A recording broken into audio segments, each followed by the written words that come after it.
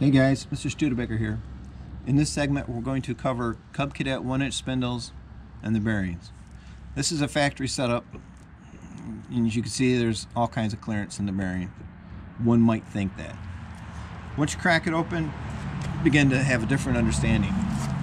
Let me spin this off and we'll have a look at the side of what's going on. First look, you can see that the inner race, that's this guy right here, is wiggling pretty hard on the shaft. There's a lot of clearance on that. When you clean the shaft off, you can see exactly what's going on here. Being 15 years old, this thing has had its share of troubles.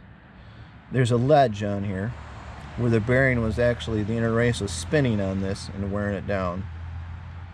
So my fixes were in order to try to find out if I could stop the inner race from spinning, which was to use a Detroit press on it. The Detroit press consists of taking a center punch like this and hammering a bunch of divots all over the shaft to raise the metal up, to bring it back to the outside diameter of the shaft and or a little bit more. So when you put the bearing on, it's now a semi-press fit onto the shaft and to keep it from spinning. I did that, ran it, put it together, checked it a couple weeks later, found out that the race was still spinning on there. So I went, that sucks, let's try something different. So in my arsenal of things done in the past when I was an engine builder was an arsenal of 1-inch ID valve spring spacers. They fit on there nice and easy.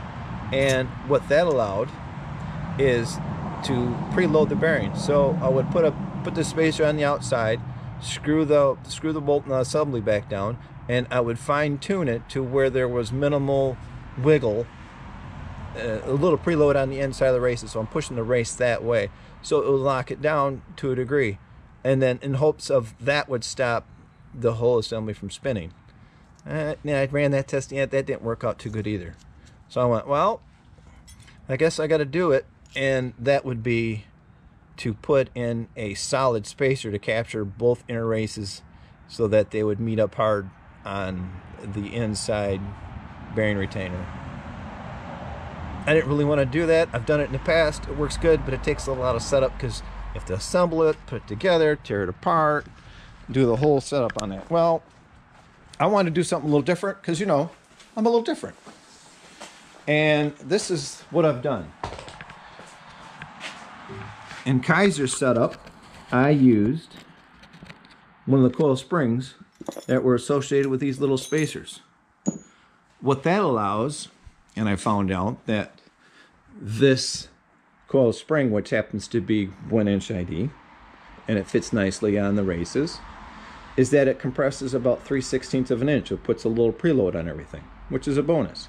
So when you compress this down, recaps a little bit, the hubs are a press fit on the outside and the loose fit on the inside, which is completely opposite for how bearings are supposed to be set up. They're supposed to be a press fit on the inside and a semi-slip fit on the outside. I'm good with that. This is the way this cheap setup went. So when you compress the spring, it takes this inside race and puts it out. Well, I'm good with that. But I wanted to go a little bit better. I wanted to preload the inside. So you adjust the spacers because these are of various thicknesses, and you bolt everything together, and you continually adjusting the spacers until the preload is now on the inside. So it's going to take and squish this whole inner race assembly down where the bearings are now loaded on the outside, and that will eliminate the rock of the wheel.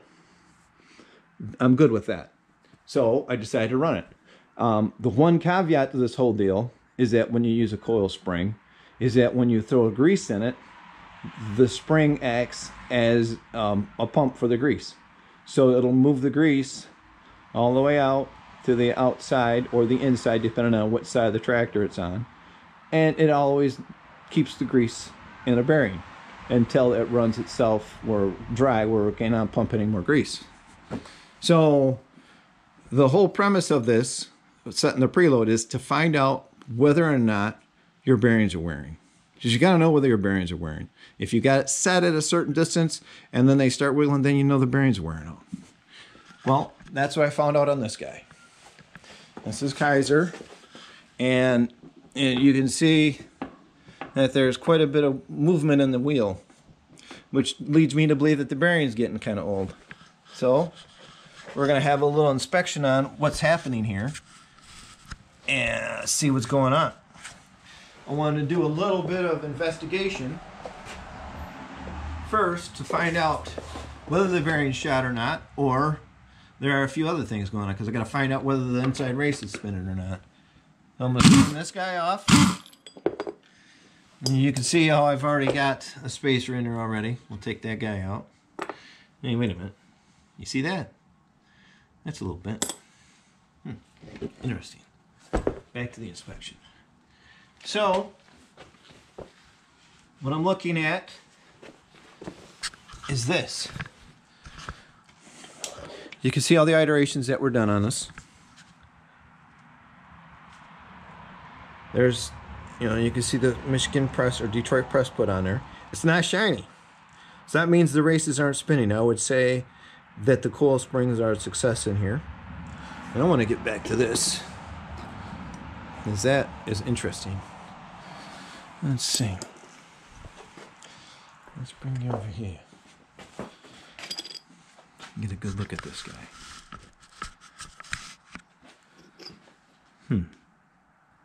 You know, that was flat when it went in. This has been in here for about maybe a year and a half. And you know what?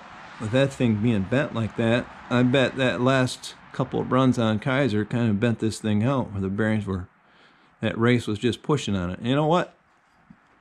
These are factory setup, and I think I'm going to have to fire, not this guy, but this guy, and double them up with a grade 8.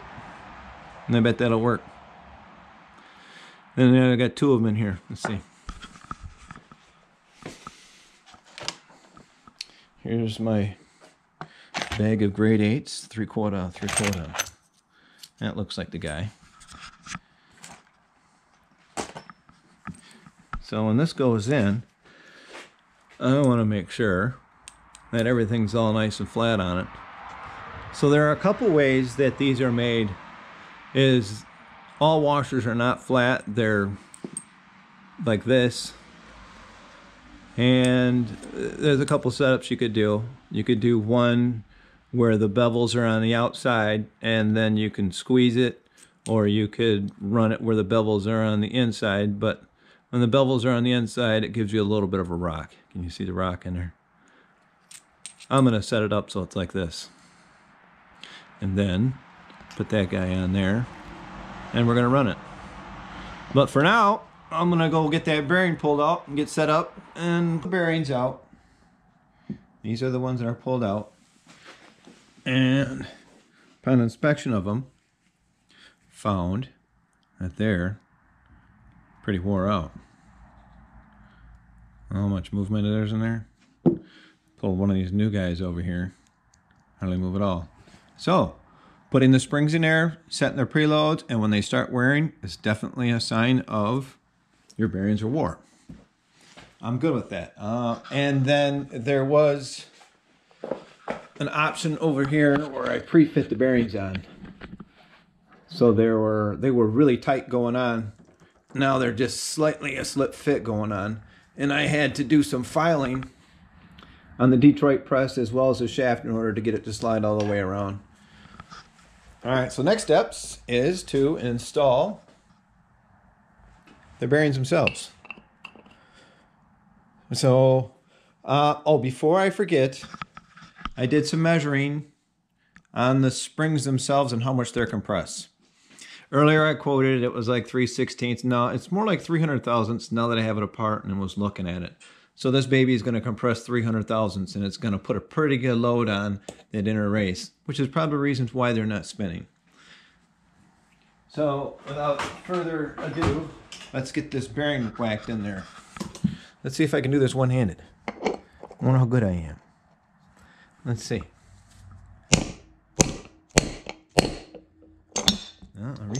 Reset. I get over on this side. Reset again. Look at that. So this is a 111/16 socket. Oh boy, those buggers are in there tight. That's nice. A little high on that side. Well, maybe we'll just nick it in there. Uh-oh. This isn't working out so good. It turns out it's a one-handed knot operation. Gotta put two on there. Alright, so in goes the bearing. In goes the spring. So I'm gonna run this again. And the next bearing. This one might be a little easier to knock in. It's under a preload. Maybe. I don't have a tripod, so you're gonna go dark for a minute.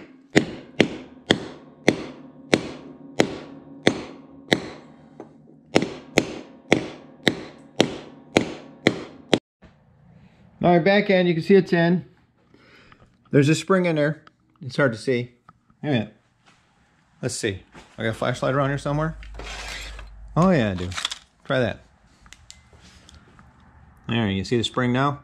That's in there, compressed about 300 thousandths, and it's not coming out of the hole as far as the bearing goes, because it's a pretty good press fit in there. And it's off to install. Let's see how this goes. Whether it rolls in there or not.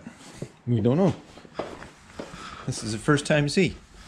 Let me put you down. I don't know how you want to see this.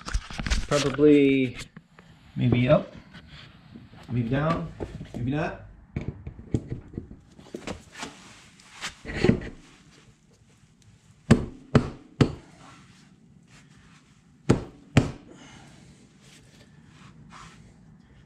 Look at that. That's something. Those bearings were shot. Watch this. There's not even a preload on this thing. Look at that. No wiggle. Look at that. No wiggle. How cool is that? Alright, just in case you want to see this. I'm going to put it in straight, see how it works. Let me buzz that in there real quick. This is all part of the fine-tuning of how this goes. It spins easy, but you can't really tell how much jiggle is in there or wiggle because it's all under preload already. So what I'm going to do is spin this back out. And I have a couple shims here. One's at like 32. One's at like 23 thousandths. Another one's at like 32. What was that last one at? 32, so they're both the same. I'm going to put the skinny one in there and see where that one lines up. Now these guys are a bit of a bugger. Thank goodness for my grease gun, because I'm going to put a little grease on this. It acts like a little stickum, so the bearing stays in place.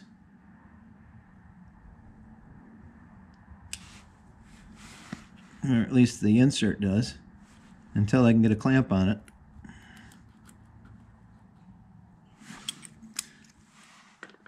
Do the old shim shake. If there's any dirt in there, you can push it out.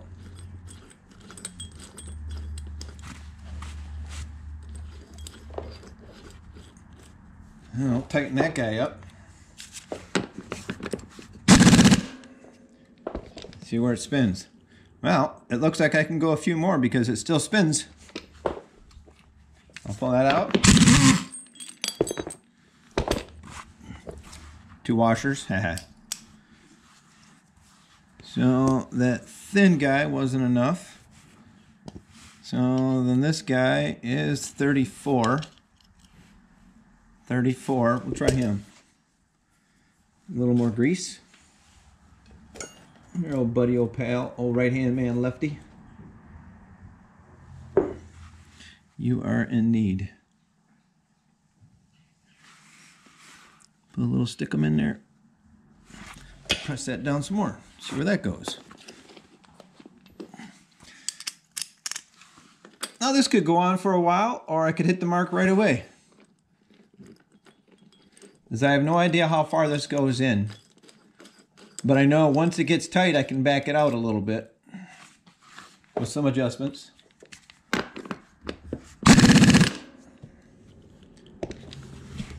Ooh, it's still not doing anything. Well, I guess the thin one and the 32 is going to be ideal. Come here, Grace.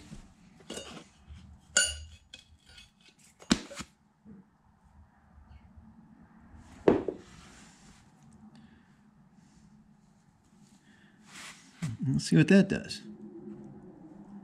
That ought to do a little something. Make sure my washers are still on their bevel.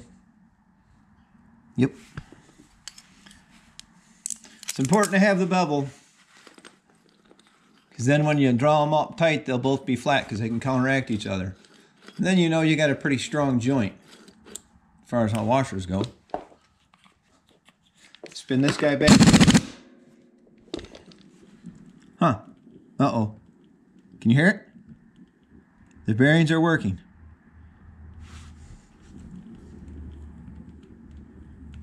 To me, that's a sign that's just about where it needs to be. So what I'm going to do is I'm going to run this the way it is with roughly 53 thousandths stuffed in there. And as these new bearings wear in, I will make the adjustments and go thicker. But I believe that's about as far as I'd want to go, because they're making a little bit of noise now. That means any further, they're going to be grinding pretty good on each other. Studebaker, out.